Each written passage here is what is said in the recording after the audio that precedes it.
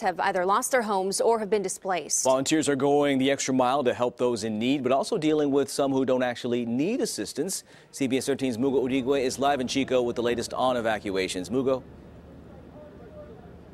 We're outside East Avenue Church, and even though it's dark out, there's still some activity out here. Now, this is a shelter for evacuees. Volunteers tell me they've had to deal with theft, but then there are others out here going out of their way to help out. We have a 9-month pregnant woman with no prenatal care.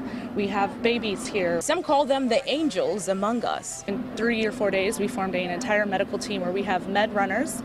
We've created charts on every single patient. Nurses like Begita Randall are working tirelessly to help those affected by the Camp Fire. We have a patient in a parking lot that has end-stage lung disease. We have a patient who's living in their truck and he has a trach. But some of the patients here at the East Avenue Church shelter need more help than the church and volunteer nurses can give.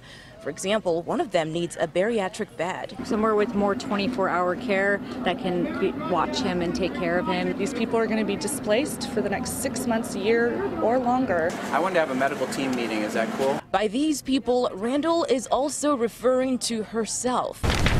I lost my house and my job in a day. Randall and her mother, both nurses, fled from Feather River Hospital in Paradise as the fire damaged parts of the building. Instead of looking for shelter or help, they started looking for people to help. So we came here and said, we're nurses, the three of us, and I thought they were all going to cry. It hasn't been easy since they arrived. They've had to deal with people posing as evacuees and a lack of medical supplies, but they say they'll continue to do the best they can. The population in Paradise is elderly and with chronic health issues, and we have no medical team. This is just us volunteering. The one thing they do need is pharmacists to help write prescription medications. They say if you are out there, show up. Mugo.